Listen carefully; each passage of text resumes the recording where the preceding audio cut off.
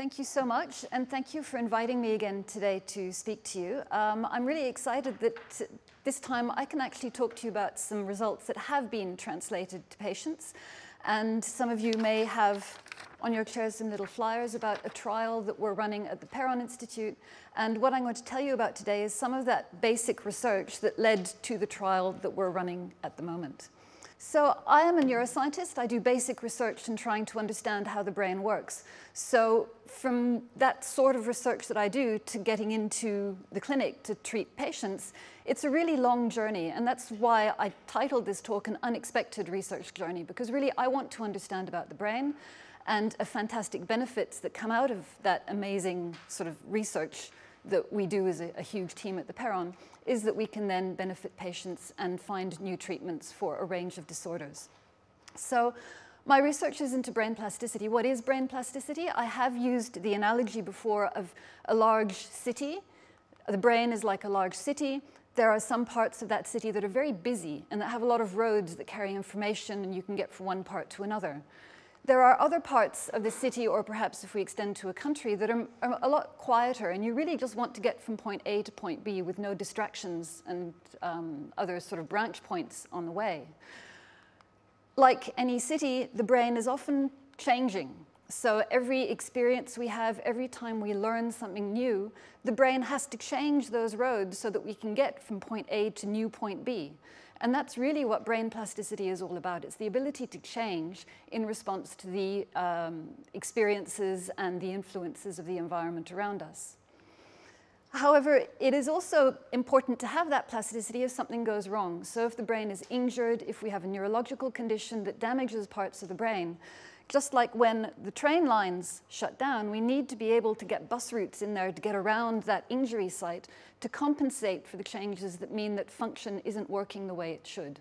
So brain plasticity is not just about sustaining the brain so that it works perfectly throughout our life. It's about being able to repair and compensate when the brain doesn't work. So let me push that analogy a little bit further.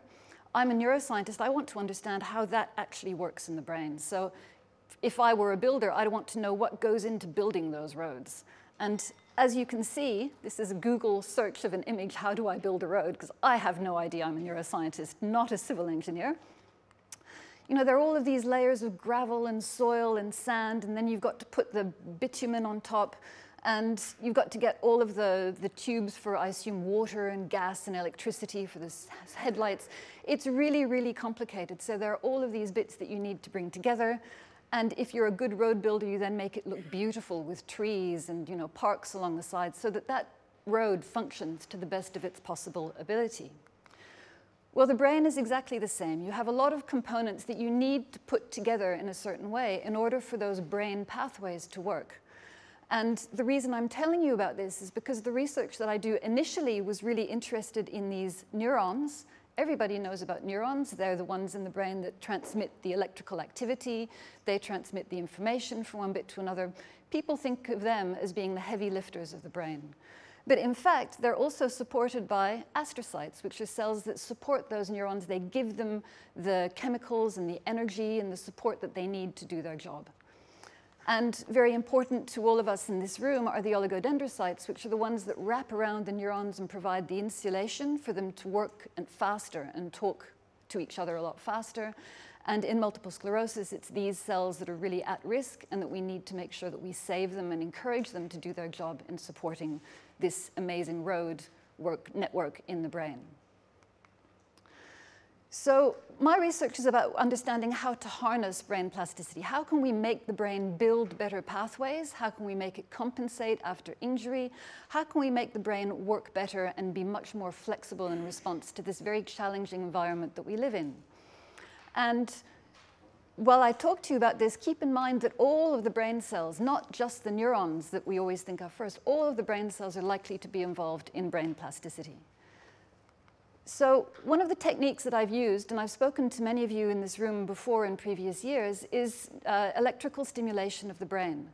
And this is a really powerful technique because the brain works by using electricity to transmit information. So if we can get electrical signals inside the brain, that can help us to amplify those neural signals and make them stronger and eventually be able to manipulate them so that they work a lot better. And we can start to drive plasticity in the way that we want it to. So we don't plug people in. It's not direct electrical stimulation of the brain. What we do is we use a magnetic field. And that's what's illustrated over here. It's a coil in the shape of a figure of 8 that has copper wire, wound around in a circle. And when we pass an electrical current through that wire, it makes a magnetic field that can then activate the electrical circuits in the brain. So it's a really nice technique because it's non-invasive. There's no surgical procedure involved. And because the magnetic field goes straight through the brain and, straight through the skull and the skin, the brain receives that activation directly without any sensation. So it's a very simple technique to administer, and it's been used for a number of years, which is my next point, in inducing plasticity in the brain, so we know that it has an excellent safety profile. You may have heard of this technique as a treatment for depression because it's now on the Medicare benefit schedule in Australia since 2021, and it's approved for treating adults who don't respond to antidepressant drugs. So it's very, very efficient in treating depression because of its ability to actually rewire the brain and to establish pathways that support positive mood and remove the pathways that are supporting negative moods.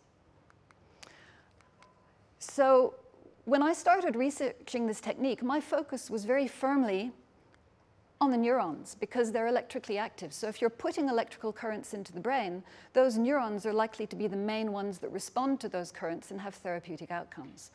But as I started researching this tool, I thought this is really a bit narrow-minded. You know, there are lots of other cells in the brain. What's going on?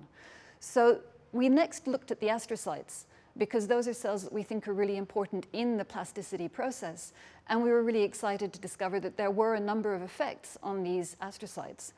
But what I'm going to tell you about today is the effects of this magnetic field on the oligodendrocytes. And this is work that I carried out with Kayleen Young in Tasmania. And it's been a long and very, very fruitful collaboration that, as I say, has culminated in this clinical trial that I'm proposing to you today. So just overall, I'm going to tell you a little bit about the process that we go through when we do research, because it's not easy and it's full of surprises. It's a lot of fun, and you learn a lot of things on the way.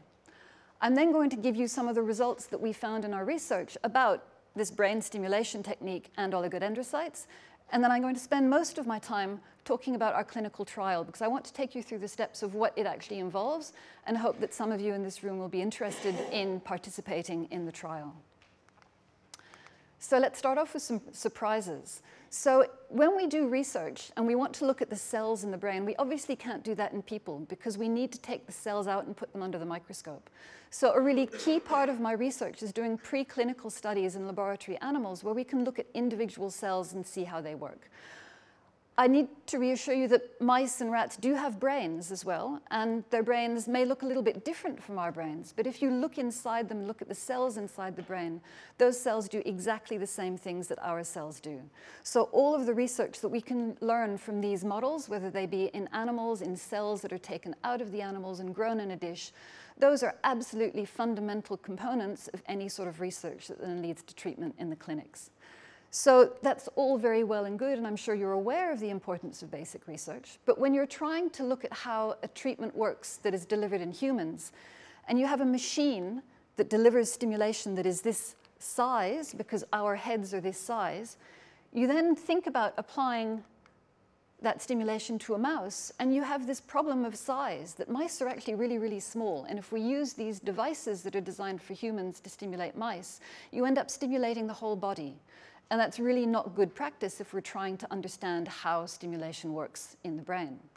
So I actually spent nearly 5 years developing miniaturized coils. And as I said, I'm a neuroscientist, but I had to work with physicists, with engineers. I had to go to workshops and learn how to wind copper wire onto coils. I'll admit to you, and I think I've said this again before, these initial coils that we used were made on my sewing machine at home to try and wind bobbins of copper wire. So this period was really exciting because we were breaking new ground and trying to establish new tools to stimulate the brain that would allow us to understand how these things actually work and how we can apply them as treatments. And you can see that because of all the work we did, we got a number of publications.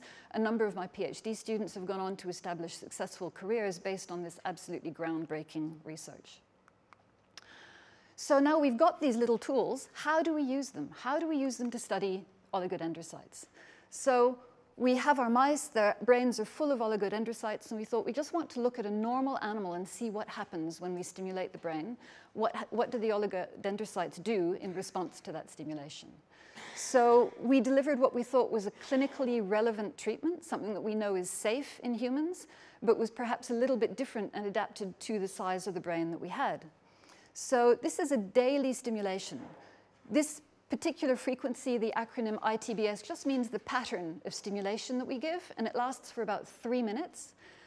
And we delivered it on weekdays, because we know that doctors only like to work on weekdays. So weekdays, 3 minutes a day, over the top of the brain of this little mouse. And then we thought, well, how long do we deliver it for? We know that in depression, we need to deliver treatment for 4 weeks. But getting people to come in every day for 4 weeks is actually a big ask. So we thought, well, we'll try 2 weeks. We give them daily stimulation for 2 weeks. But we'll also give them daily stimulation for 4 weeks, because we know that that's what's needed in depression, so let's play it safe. At the end of the treatment, we would look inside the brains and look at the cells and see what's happened to those oligodendrocytes. I should also point out that we have TMS, which is this brain stimulation technique, but we also have a sham group, because it's important to have controls so that we can compare our treatment against our controls. So to cut a very long story short, we found some really exciting findings. And these are pictures of what the oligodendrocytes look like. So in the top panel here, this is a sham-treated mouse. And you can see in green, those are the oligodendrocytes. And in our control animal, you might see about 5 or 6 cells that are green. So there's a certain number of oligodendrocytes. But I hope that you can see in this TMS-treated animal, there are more green cells, and they're bigger and they're healthier. So that was a really, really exciting finding. We can quantify this. And let me take you through these 2 graphs. The top and bottom panel just refer to different brain regions. And we measured it in the cortex of the brain, which is in the surface bit. And you can see those little blue areas just refer to visual cortex or motor cortex. But the exciting thing is that you can see after 2 weeks, there was no difference between the sham and the treatment. It took 28 days or 4 weeks before we got that increase in cell numbers that you can see with the treatment. So this very simple experiment told us that we need 4 weeks of stimulation, and that when we deliver that to a healthy mouse, we get an increase in the number of oligodendrocytes. So I won't take you through all of the other data. I just thought it was really important to show you what we're actually doing and what it looks like. But briefly, we know that this brain stimulation increased the survival of the oligodendrocytes. We've done other experiments and showed that it doesn't actually cause the brain to make more of them, but it makes the ones that are already there healthier, so they resist any sort of inflammation or injury, and they make more myelin as well. And as I showed you before, we need that 4-week period in order to deliver the treatment. So in addition to the work that Kayleen Young and my lab had done on these oligodendrocytes, we sort of went back to the literature and said, somebody must have seen something like this before. And when you look back at the literature of people who had received TMS for depression, the studies that look at their white matter in the brain using MRI actually showed more white matter in the brain. So it actually coincided with our results really well, showing that in humans, remember we had done mice, there's an indication that the same things might be happening in humans. So this is really interesting and really important because it shows that TMS can actually target myelination. And this basic research project that came out of a pure curiosity-driven question, what does TMS do to oligodendrocytes, has led to a translatable program that goes from the bench, from the lab, into the clinic. And TMS is a really exciting example of this because, in fact, it started off in people. And then we've taken it back into the lab to find out how it works. And because of that, we've been able to go back into people and discover a whole new application where we can treat a range of different disorders. So this is what's called the virtuous circle in research, because the idea is you keep going round and round and round, because every time you pass through the clinic or the lab, you discover new information that can lead to benefits all around. So let me tell you about what we've done with this basic research finding. We have decided to take it through to a clinical trial, and it's been extremely successful so far. So the trial is called TORUS, which is a rather creative acronym for Magnetic Brain Stimulation for Multiple Sclerosis Clinical Trial. I've always used the acronym TMS because it's transcranial magnetic stimulation. But in some of the literature around this trial, you might see MBS, which is magnetic brain stimulation. Essentially, they're the same. It's just a difference in nomenclature to make it easier to follow. MBS is much more relatable, I think, in terms of magnetic brain stimulation. I apologize, I'm old school. I'll use TMS throughout the rest of the presentation. So when we design a clinical trial, I'm sure you're aware that there are a number of steps. And the first step is to see if it's safe. So as I mentioned, we know that TMS is safe because it's been used for nearly 40 years in people, particularly in a context of depression. But we didn't know if it was safe in people with MS, because the populations of depression and the population of MS, although there may be some overlap, there's clearly a difference between those populations. So phase 1 is the first step to see if it's safe. And TORUS 1 was a trial that was designed to do that. It was tested in only 20 people. And they looked for whether the people who received magnetic brain stimulation responded well to it, whether they had any side effects, whether it was safe. And that got a big tick. There were no safety concerns and no side effects and no unexpected bad outcomes of the treatment. So that has now set the scene for TORUS 2, which is what we're running at the moment. And that's really important to test efficacy. We want to know if the trial actually works. If TORUS 2 is successful, then we'll move on to TORUS 3, where we'll be in a position to test magnetic brain stimulation against other treatments for MS to see which ones work better. But that's in the future. What I'm going to tell you about today is TORUS 2, which is essentially a trial that will see whether it works or not. So like I mentioned, when we did TORUS 1, we learned that magnetic brain stimulation is safe. It's well tolerated, so people don't get headaches or muscle twitches or spasms, or there are no side effects to come out of that initial safety trial. We did learn that although there was a big time demand on people, it was every day for 4 weeks, people still could manage to come to all of those sessions and get the appropriate treatment. It was a big demand on their time, but it was feasible. And what was really important to us is that we had a control group that pretended to be a TMS treatment. And the people who received that couldn't tell that they were getting a control. So it was a blinded study. And that's really, really important because we want to make sure that our placebo effects don't kick in and start to make us believe that we're getting benefits from the treatment. So what we didn't learn from TORUS 1 is also important. As I mentioned, we only had 20 people in this trial, so we were never going to be able to tell if the treatment worked or not. It was really just a safety and feasibility trial. I'm very excited, we were all really excited when the results came out that it looked like there is an indication that it was going to start working, that people receiving magnetic brain stimulation did have more myelination in their brains, but there's nowhere near enough data to say that it was significant. And really this is a good outcome because this is what we wanted to get out of the trial. We just wanted the safety, tolerability, and feasibility. So TORUS 2 takes that next step. And what we're going to do is enroll 108 people across Australia. It's not a big number, but this is the number that we think we're going to need to be able to indicate whether there is a significant effect of the treatment. And these words down the bottom here just mean that it's going to be held to the very highest possible standards of treatment. So all of the requirements for blinding, the participants, for blinding the clinicians, for making sure that we're doing this without bias. So it's one of the highest quality trials that we can do at this point. It's extremely well designed. The sites across Australia are spread out. We're very proud to have a site here at the Perron Institute in Perth that we're running at the clinics. And we're a key part of this trial because obviously we were involved in those early discoveries. So what are the objectives of the trial? What our primary objective, which is the fundamental outcome that we want to see from a treatment for MS, is that TMS will improve the functional outcomes of upper and lower limb function and brain function. And the secondary objectives are then very similar to the safety ones. Is it safe and tolerable? Does it improve quality of life? Do people feel better when they receive this stimulation?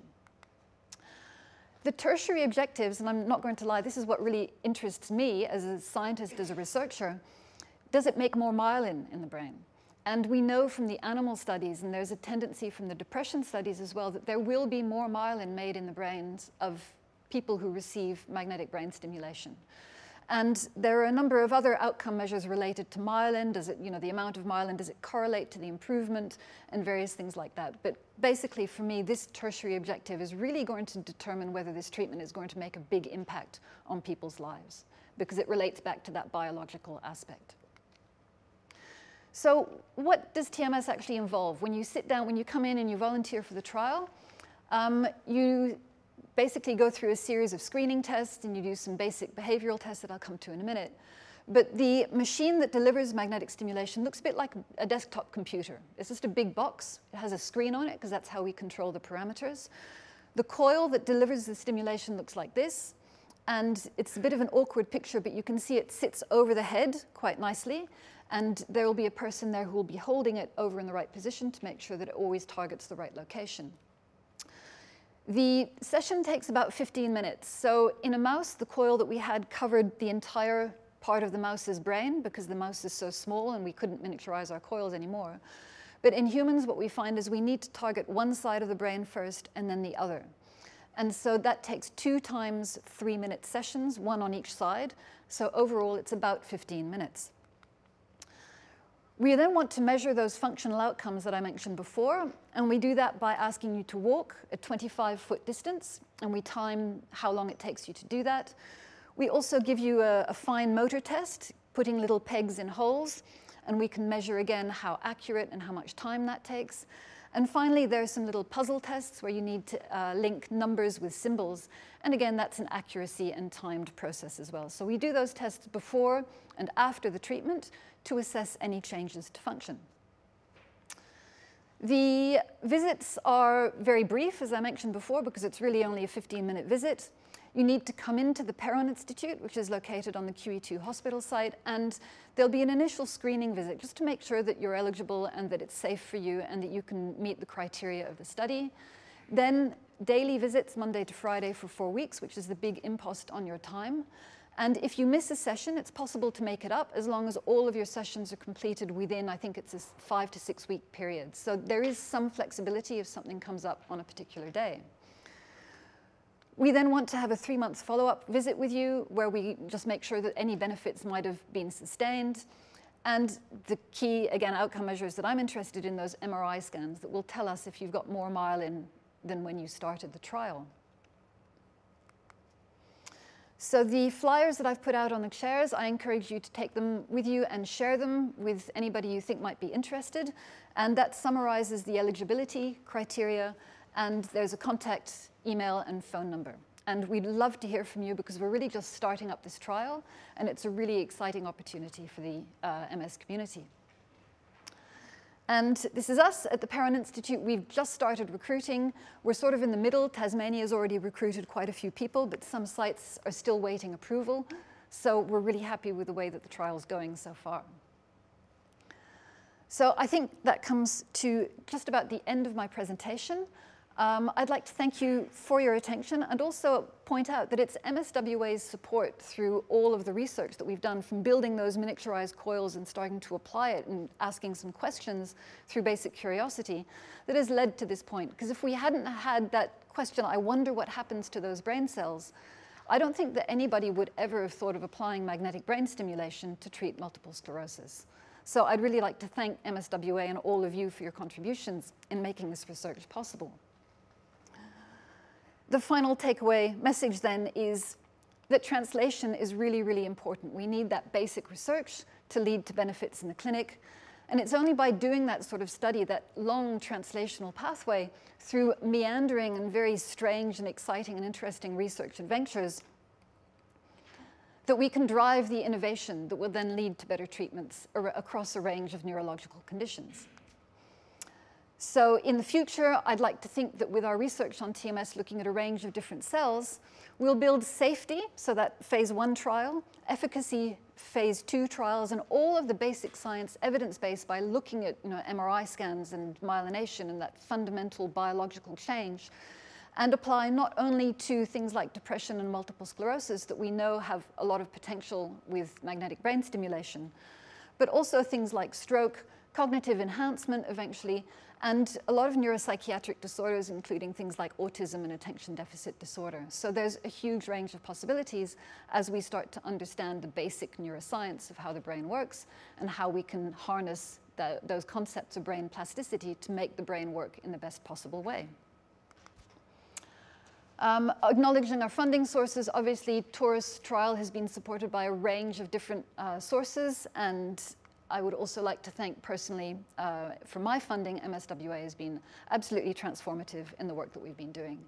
And my team that has contributed all the way from those little mini coils through to helping out with the trials. You'll meet a lot of them if you come and do the trials at the Perron Institute. Really fantastic team, and this is Professor Kayleen Young from Hobart, who again made those basic discoveries about the oligodendrocytes. So it takes a huge team in the lab and out in the public to make this happen, and thank you very much.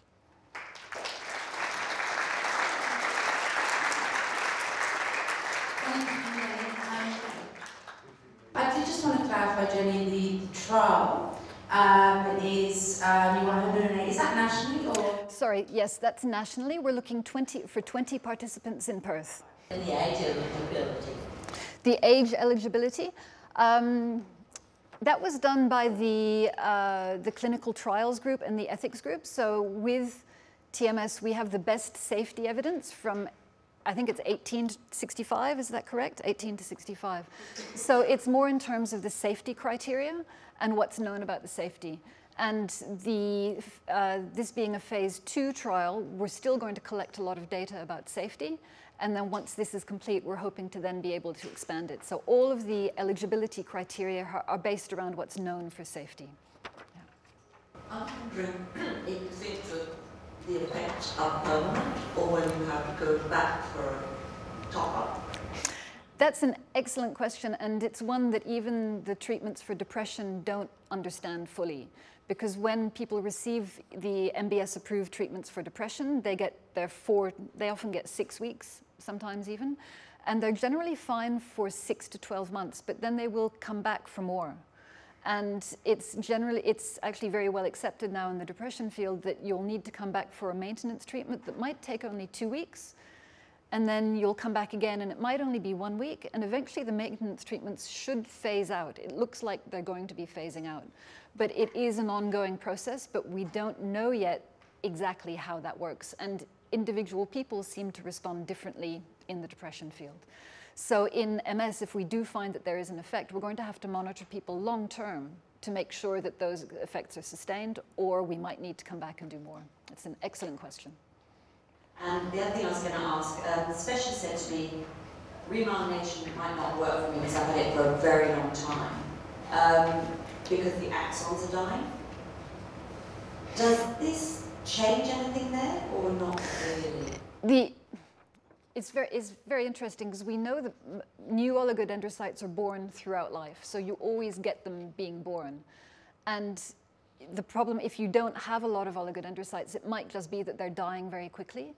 And this treatment, we believe, makes them survive for longer. So it could be that by getting magnetic brain stimulation, your oligodendrocytes live longer instead of dying immediately.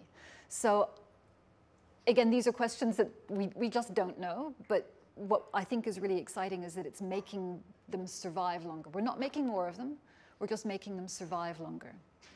So I don't know, but it doesn't rule anybody out because oligodendrocytes are being produced throughout life. Thank you. I'll check on that. Yep, on the criteria, please. Yeah.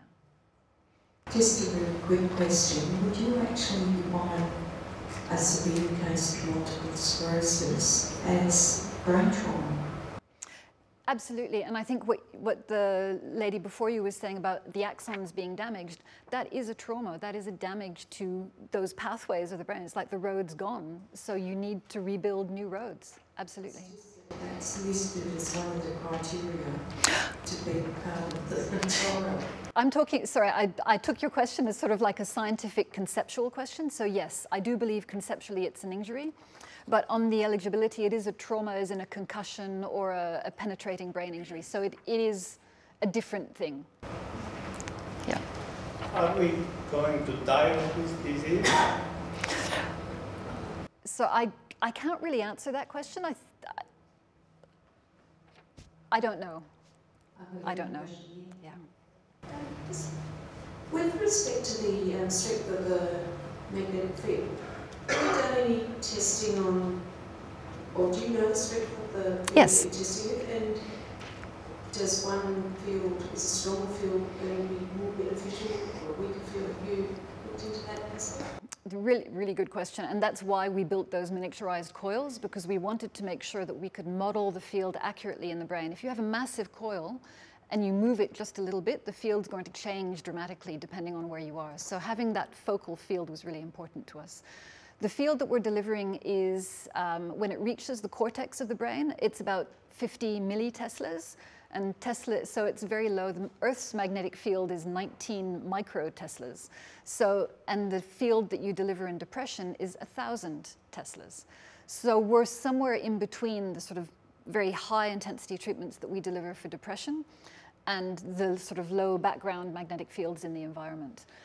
We haven't done a dose response for oligodendrocytes, and this is something that's on the cards. I've actually obtained funding from MS Australia to do an incubator project looking at this with a PhD student, where we can start to dose, you know, how strong do we need, and we can look at those cells directly in a dish, and so it makes it possible to very precisely define how intense the field is. At the moment, we're working based on our preclinical studies. We've exactly translated that field into humans. So we've controlled exactly what the intensity is. A lot of people wanted us to go stronger because that's what's used in depression. But we have the evidence for what we're using. So we very firmly wanted to stick with what we have evidence for. And in the future, maybe more is better, but maybe not. We don't know. So in the studies in relation to depression, obviously, it's just a randomised study. Have they done any correlation? Do any of those people have MS? Have they ever looked into that? I've not seen any papers that specifically ask that question, but in our Taurus 2 trial, one of the questions is about mood. So we're actually actively looking to see if the treatment can improve mood. Obviously, it's, you know, if you're feeling better because your MS is better, I would assume that your mood would be better as well. So it's all sort of entwined. So it's very difficult to disentangle what's going on.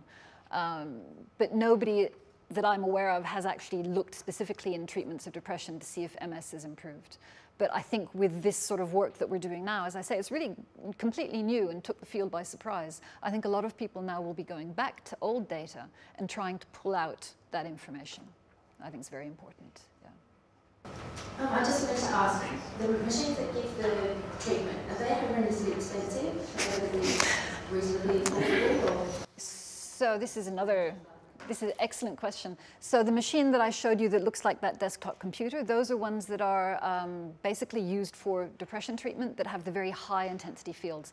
They cost about $60,000 to $70,000. But the fields that we're using in MS, as the lady pointed out before, we're using much weaker fields. And so it would, in theory, be possible to design portable machines that could be used in the home. And these are things that we're exploring because it could be that the intensities that we're using for MS might actually work for depression as well. We have a trial ongoing for that, in which case there are huge benefits because you don't need these $70,000 machines. You could build something that was much smaller, much cheaper, and then becomes much more accessible, you know, in remote areas and things like that. So it's something we are looking into. Hi, just a quick question, Professor. The title of your presentation includes an unexpected journey.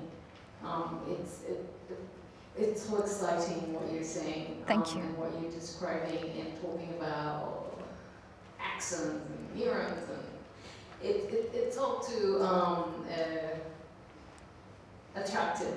So for someone like me who has MS and is immensely curious, I've been yearning for research that has a participatory element to it. And since you're talking about an unexpected journey, do you think it could be part of an unexpected journey to have a higher participation in a research process? Yeah, so one of the things that we're doing in the field of the depression studies that we're looking at is to engage and involve people with lived experience of depression to help to inform how we apply treatments and how we design trials. And the MS involvement in Tasmania has been very, very strong. So they've involved a lot of participants because, as I mentioned, that research really originated out of Kayleen's lab, and she did the research there. But now that we're running the trials here in Perth, I would love to start to work more closely with people with lived experience to, I'm talking to you about this magnetic brain stimulation, and I'm sure some of you thinking, she's absolutely crazy. I'm not going to get electrical stimulation to my brain. But those are the sorts of things that we want to hear about so that we can communicate better to you and gain your trust in what we're doing with our research to make sure that we're doing things that are useful to you. So please, let's talk afterwards. I'd love to give you my contact details and hear from anybody else in the audience. So thank you.